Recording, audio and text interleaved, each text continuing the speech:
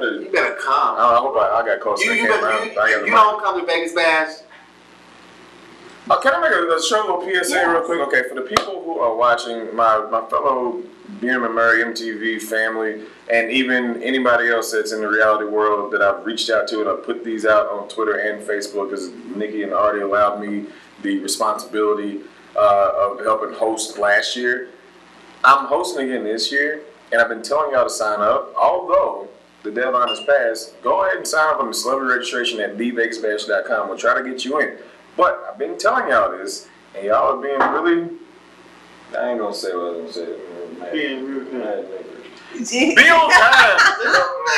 I told y'all, but do it anyway. But TheVegasBash.com, like, the rumors are true to an extent. It's probably a lot better than what people are telling you. Bring your ass out here. Even if you gotta pay your own way, come. Okay, let's really keep it real. Let's PSA on this. Already? Look, last year was my first time coming to the Vegas Bash, and I was gonna go anyway, but I'm glad I came because I met Nikki. I was able to meet some wonderful people. We met, but we don't remember. We don't remember, but now we're back. We back. Back like we left something, son. But what I'm trying to say is come.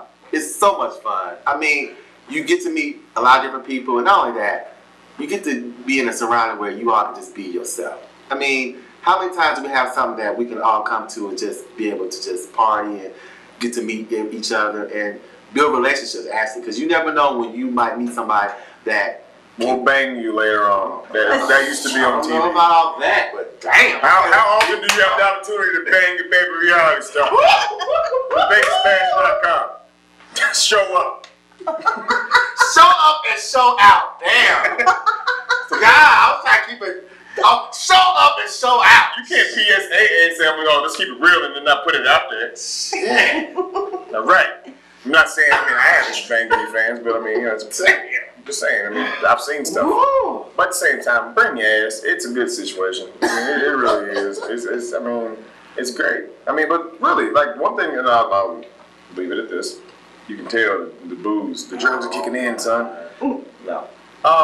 I used to work at clubs, and people will pay ridiculous amounts of money to go to an event that Kim Kardashian is hosting. She's hosting New Year's Eve last year. People paid $150 a ticket. Could I touch it? Absolutely not. Okay, well, you can touch the hell out of us. I'm talking about. I mean, come hug, whatever you want to grab, twist, pull. There's some more shit. But yeah. We're original, one of a kind. If anybody watching this copy off our shit, I swear to God, I got lawyers coming straight at you, son. Like 3D glasses, just all up in your grill.